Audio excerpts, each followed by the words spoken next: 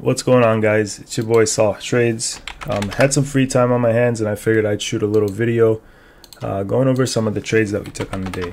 So let's get into it. GMBL, really nice trade here. Took a little paper cut on this name. You guys can see right over here. Started adding into this VWAP area. We break below VWAP and that's when I cut the position right away for a quick break even. Fast forward a little, we kind of trade sideways. That's when I noticed we formed this wedge. And right over here, as soon as we broke over this wedge, this upper trend line, we got the 1 minute retest, and that's where I added into this position. I got my first ads on this name. Let me find the order. Got my first ads, 14 threes right over here. We get a nice shove into 15, take some profit off into 15, take more off into 16. And then we kind of come down over here, and that's when we formed this kind of 3 minute flag look. Right over here, you guys could see, high volume push, low VPA pullback into the previous high area. So now we're holding it as support. So I go ahead and add some more right over here at 16 cents. I smack it a few times at 16. Then we get a nice shove into 17s. And I peel my position off 17. Then I got one more order up here. And then I take the rest off at 17 right up here.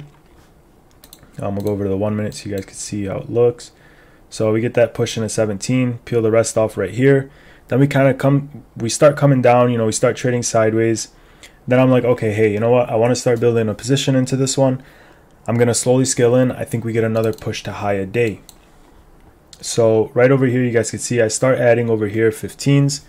I get some ads here at 15.6, get a little bit on at 16. And then ultimately I wanted to risk off a VWAP. Why? Because I already had small size in this. I just had a starter on in the position. Told myself if we get down to VWAP, I'll be comfortable adding the rest of my position. That's exactly what happened. We come down into VWAP, I start adding more into my position. I add a lot more 14.4. And then we get a nice push into our upper trend line right here of 15.75 area. Take some off 15.3. Take more off 16 cents right up into here.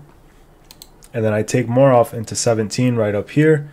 Then as we start pulling back, I'm telling myself, okay, hey, I got to start managing my risk in case this starts breaking down and flushing. So I sell some here into 16s. Then finally, when we get below the trend line, I say, okay, hey, I'm going to take another piece off. Took some more off at 15 here. Then we're going into the close and I'm telling myself, okay, hey, we have, this good support area.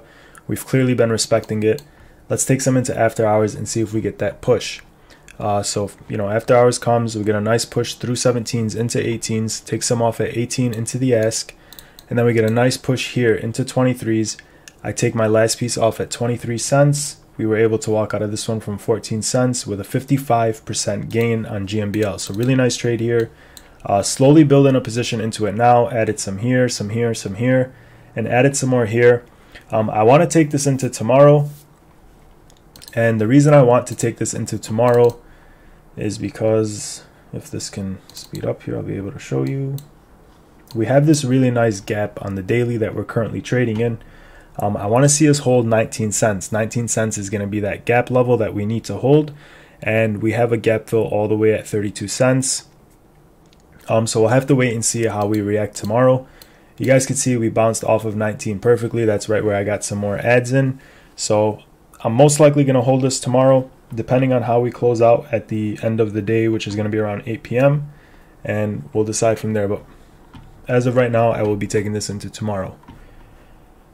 Another trade on the day is COSM. COSM, really nice 5 minute flag. Right when we entered this flag, we got some buyback news. So that was really nice. We entered this flag, $5.42. And you guys can see we're on the 5 minute. You guys can see a high volume push, low VPA pullback, but you might be thinking, okay, where's he coming up with these pivots? 535 level, very simple. Let's look left. We have a high over here of 535 that we couldn't break. We have a high over here, 535 that we couldn't break. We come up here in a 530s, we could not break. Come up here again, we could not break. Come up here again, we could not break. So now I'm looking for the 530 break and flag. Pretty funny, 535 right over here also lines up with the high of this 5 minute candle. So we get the nice volume push up through it and then low VPA pullback into it to confirm it as support. So what do I do after I see this? I'm telling myself, okay, hey, 535 is good support. That's definitely going to be the risk point. we need to get ourselves into a position as close as we can to 535 and risk off of 535. It's very, very simple. So I noticed this low VPA pullback in a 535 area. I noticed bidders are stepping in. And so I'm like, okay, game time. Let's get some on and let's see if we get a nice push up. So I get long on this name, 542. Smacked it a few times right here. And we get a nice push into high a day. Peel some off 552. And then the buyback news hits the tape. And this thing goes parabolic. We get a massive move all the way up into sixes for the quick halt. And right out of the unhalt, we get this massive push here. I peel some off into 652s, and then I kind of let a little piece ride. You know, we're kind of just trading sideways now, and I don't know why the arrow is not showing up.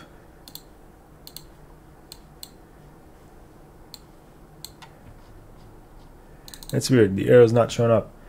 But I did take my last piece off at $6.29. So I kind of let it, you know, hang out around here. I was looking for that next leg up.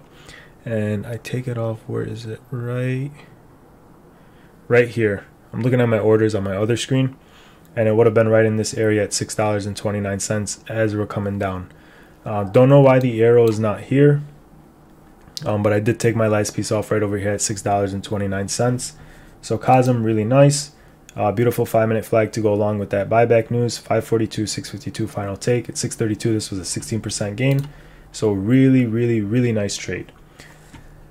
BXRX, been seeing this theme late, this you know, pattern lately. Gonna go over it real quick. Not really a pattern, more of just, you know, so these stocks that put in this massive move in pre-market, they're usually gonna unwind and just fade off during the day, and that's exactly what I said in the morning. BXRX probably fade all day after open, and sure enough, it faded all day after open. I did play it over here. I did take some here at $4.20. Got a nice move into 430s. I was looking for a Grom type move because towards the end of the day, Grom was starting to open up, and Grom kind of had the same pattern. Kind of had that. Well, I'll show you Grom right now, actually. So you guys see BXRX, nice, you know, move all pre-market, fade all day, and then when I show you Grom, you guys could see a nice move pre-market, fade all day, and then this was Grom at the end of the day. So I was kind of expecting a move just like this on BXRX, but it did not come. Grom, real quick though, we do have a 5-minute flag. Not really the cleanest. I believe I was looking at this on the 10. Yeah. So we have a nice 10-minute flag. VPA is not really the cleanest, but I kept noticing on the smaller time frame, which would be the 1 minute, that we kept bouncing off of this 330 area. So I'm like, okay, hey, if we get a dip, you know, into this 325 area, which is the initial morning high right over here, I told myself that I would get some.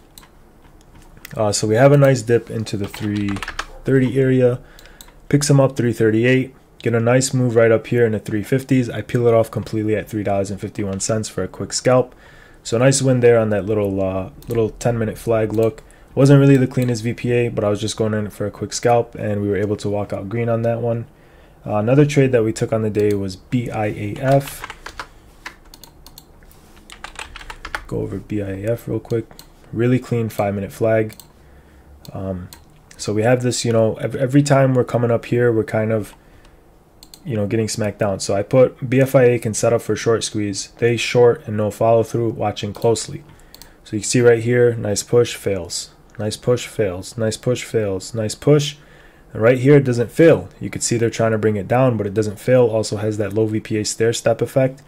Then we get the massive move higher. So shorts are now trapped. Shorts are in this. They're like, oh crap, what are we going to do? And this is where the short squeeze takes effect. So this one over here, I see this nice 5-minute flag here into this 295 $3 daily pivot area. And these little zones are just from wick to body. Kind of how I, you know, keep my emotions in control when I'm in the trade. Kind of let myself know, okay, hey, if we crack 3, we do have this 295 body of the candle, which should act as support as well. And you guys could see we kind of bounce off of it perfectly. Same thing right here, 345s to the body, 330s. You guys could see later on we bounce off of it like many times perfectly. So kind of just the way I keep myself sane. Anyways, let me pull up the orders. So we get long on this flag at 309 right into here. So we get some on at 309. Then we have this flush into our lower trend line, also 295s, and that's where I start adding heavily. I add 298s, 299s. Then we get a nice pop here into 3 308s, peel some off here into 308s. We had a high of 320. Let me go on to the 1 minute, that way you guys could see all the skills. We get another push here in a 318, peel some off there. Get another push here in a 320s, peel more off 320. Then right over here, I noticed we had this upper trend line. So now I'm thinking to myself, okay, hey, we got a nice gain out of this so far. Let's peel some more off just to mitigate some risk. Just in case we reject here and shorts try to hit it and we start coming back down, why would I want to close it out for a break even if I can, take some more profit off up here and then hold the rest to see if we get that follow through move. So we get that move into 330s. I peel some more off 326. Then we kind of, trade down and I'm like, okay, hey, we need to hold this 1 minute pivot of 313. We hold it perfectly. You can see low VPA pullback coming into that area. Buyers step in and we get a high volume push all the way into 360s. And this is where I take more profit at $3.40 coming up into this area right over here. Then I take more off at $3.60 right up here. I remember I had a limit set there. Then we get this push in a 4 and I'm holding my last piece for the 4 break. I really want to see this 4 break. I really want to see this extension. I was looking for the halt. Ultimately, it did not happen. We did get a push in a 4. I didn't take any off. And then right here, I told myself, okay, hey, if we crack 374 and we close below 374, which is this previous high area, I'm going to close my position. So we crack 374, we close below it, and once this candle opens, I take my remaining piece off at $3.60. We did come up back into this area of 390s, but we did form a lower high. That's when I got this trend line drawn, and you could see it was respected all day long. Tried to break here, tried to break out multiple times, and eventually failed. Really nice trade here. Was able to walk out with a 32% gain at the highs. And then GNS, this was also a trade on the day. GNS, so this was a supply and demand trade. So let's go to the demand real quick. So we have rally, base, rally. Now this is an established demand zone. Okay, so then we come up, we have our rally, base, rally. Now we have our drop. I'm sorry, right here, drop, base, drop. So now this demand area has turned into supply. And then moving forward, you see we come up into supply and we get rejected. So now when we form this 5 minute flag over here, I know what I'm looking for. I'm looking for this 530 area, and it worked out perfectly. So we get a breakthrough this 490 pre-market resistance area. I believe I went too far back there. 490 resistance area here. You see it was support, turned into resistance. Finally break through it here with a high volume push. Then we get that low VPA pullback into $5 490 area to confirm it as support. You guys see a high volume push, low VPA pullback. And I tell myself, okay, clean flag. Gonna get in as close as I can to this 490 area and risk off of 490.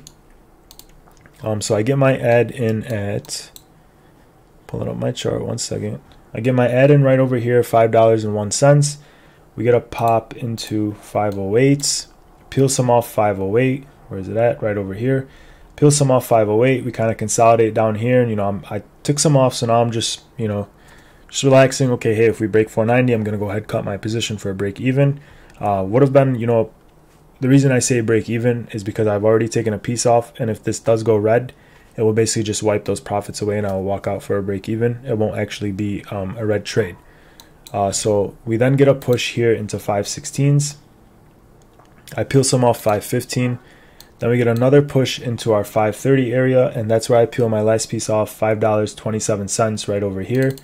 Then you can see the supply zone worked out to a T. I did tell myself, okay, if we get this break over 550, and then, we kind of, so here's what I was looking for after I sold out for the next trade. I was looking for us to kind of rally into this area, consolidate, and then rally again. And then that would kind of confirm this as a demand zone. Why would it confirm it as a demand zone? Because we would have a rally, base, rally. We would rally, we would consolidate, and then we would rally higher. Then I would expect this kind of effect here to come back down, retest the zone, and bounce off of it, but have that follow through. That would kind of confirm it as a demand zone for me. Obviously that didn't happen. That's just my game plan for the future when I was in this trade. But we did end up fading off, so the supply zone was still intact, and we ended up selling off for the rest of the day. Didn't capture the percentage gain on this one, but I can actually tell you what it was right now. So we got long 501 right here. We took our final piece off 527. So that was a 4.82% gain. Sorry about that. But yeah, those are my trades on the day. As always, if you guys find this information helpful, give me a follow on Twitter. Soft Trades is with an underscore at the end. You guys can see I post a lot. I'm very active, always sharing ideas. Send me a DM if you want to join the Discord room as well. Give me a follow on Twitter. Drop a like and a subscribe if you enjoy these videos. And we will catch everyone tomorrow for tomorrow's recap. Peace.